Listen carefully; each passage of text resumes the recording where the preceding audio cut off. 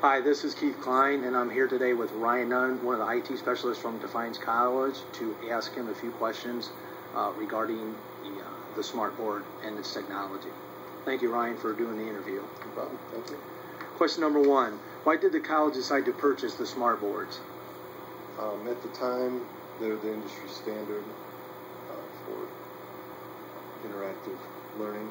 A lot of the other K-12 schools are using it, so it just seemed to merge right into the higher education part of things. And the education department was really pushing for it.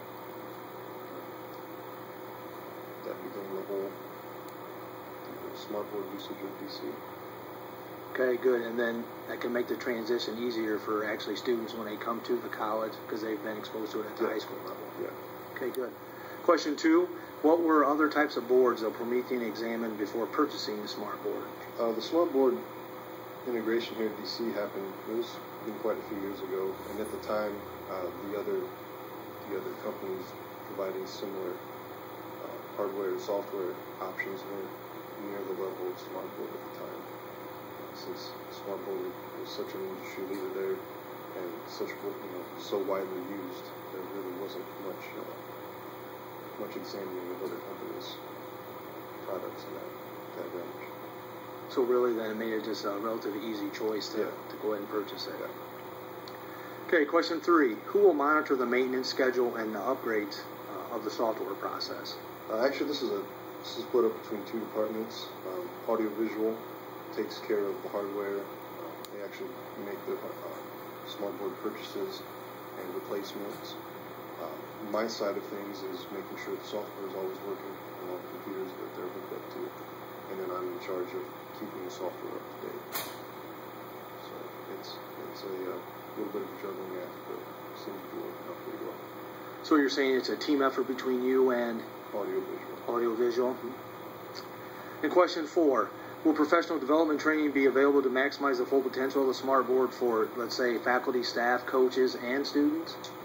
When they were first purchased and implemented, the ARC Center took care of training. I couldn't tell you who's been taking care of it, if anybody, since the initial implementation. Our department doesn't do much with training of individual software packages. Okay. Using the smart board is pretty self-explanatory. Using the smart board software is where it's at on how to take full advantage of the things you can do with these devices. And the ARC Center, which is now called the Learning Commons, did it before. Robin Kratzer headed that up.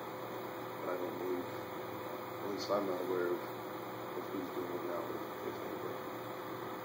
So basically then the staff or the faculty then are pretty much required to just learn it on their own. If they have any questions, they can come to you, or maybe the audiovisual person. Yeah, I know Matt and I both helped with some basic software questions that to do with this. But for the most part, send them out to Smartboard's got a pretty good FAQ out there how to use their software. And it's all free. You can go out to their software, download it, go out to the website, download the software, and you can install it on your own computer and play with it there too. So it's not specific to just the college or certain schools. So you're saying it's accessible basically to anybody? Yeah. As long as they have a computer, they can download the manual and kind of... Download the manual, they can actually download the software and install it on their own computer and use it. You can use the software without an actual smart board anywhere. The smart board gives you all the interactive ability through the touchscreen projector. Okay. Well, thank you for your time. I appreciate it. No problem. Take care. Have a good day. Yep, you too.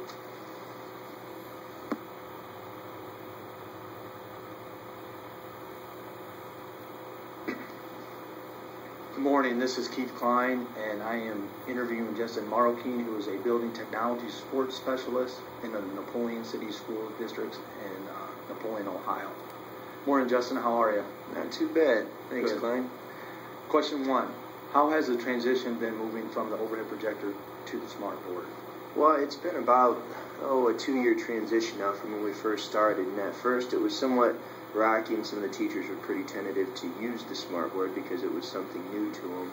And they couldn't, find the right resources to use, and they had a lot of information given to them at once, so it was difficult for them to decipher what was really important and the best way to use the smartboard. But 2 years into it, now every teacher in the entire school, and ours is a pre-K to 1 school, use the smartboard as like the centerpiece of their instruction and really utilize it to keep the students engaged and learning at all times.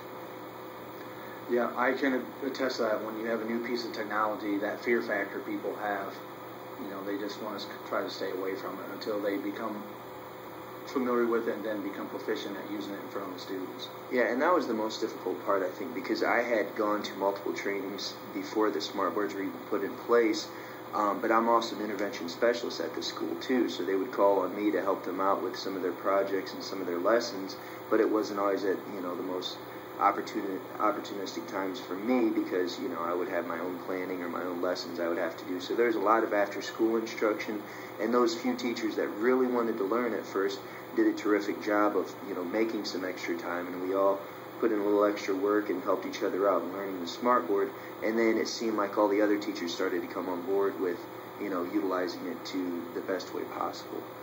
Pretty good.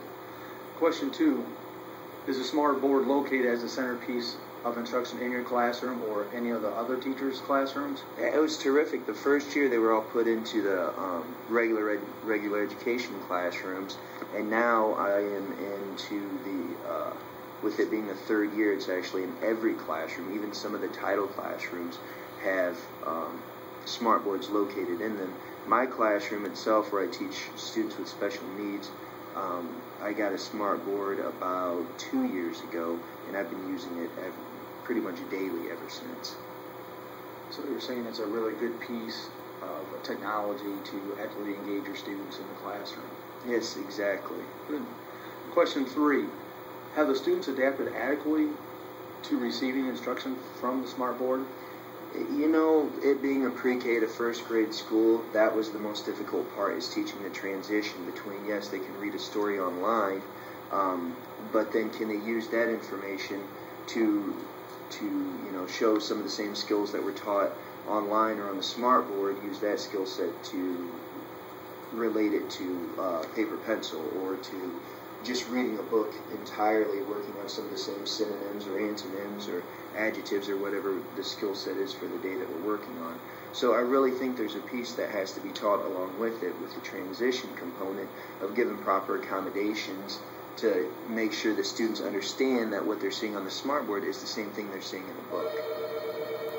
I can relate to that because the students that I actually teach as well, it's easy for them to use pencil and paper to explain a problem. I have them go up to the smartboard and try to do the same problem. They have a little bit of anxiety because, 1, they're in front of the classroom, and 2, it is a new piece of technology that they have to get used to.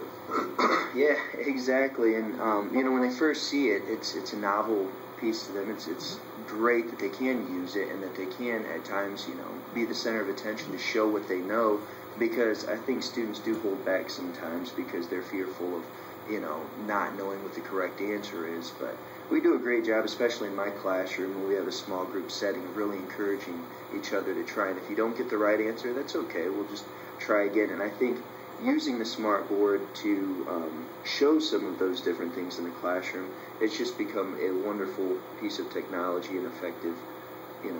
It's very effective in displaying some of the student.